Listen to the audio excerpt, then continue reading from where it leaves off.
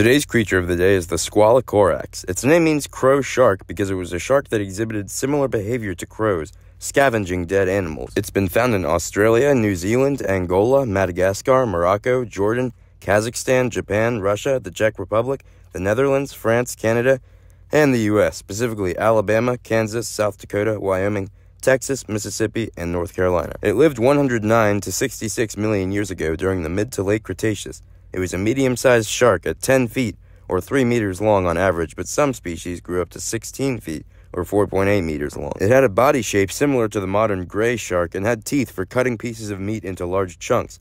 They would be common to find around the carcasses of mosasaurs, turtles, and even hadrosaurs. A Claosaurus, a hadrosaur from western North America, had drifted out to sea, drowned, and become food for a multitude of Squalicorax, as teeth marks and partially digested bones suggest. Unlike most sharks, Squalicorax skeletons have actually been preserved, which is difficult, as cartilage doesn't fossilize as well as bone. It went extinct due to the KPG extinction and was likely hunted by mosasaurs and larger sharks.